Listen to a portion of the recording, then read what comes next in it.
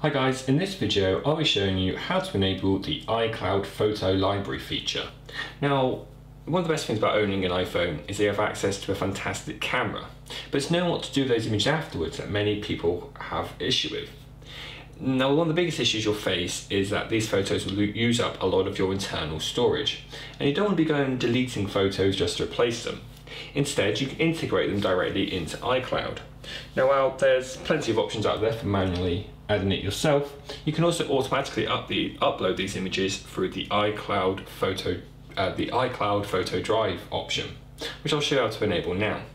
If we open up the settings app, and from here we're scrolling down until we find the into the photos and camera option. I got a bit lost then. Well, once you've opened that option, you're looking for iCloud photo library at the top, which you should now enable. So what this will do is that it will prompt you to, it'll basically upload all of your images. So as you can see, it's uploaded 557 of my photos. Also, this will take a while to do. But what you can do is wait for this to do initially, and then from then on in, every time you take a new photo, it'll automatically be uploaded, which will take a few seconds.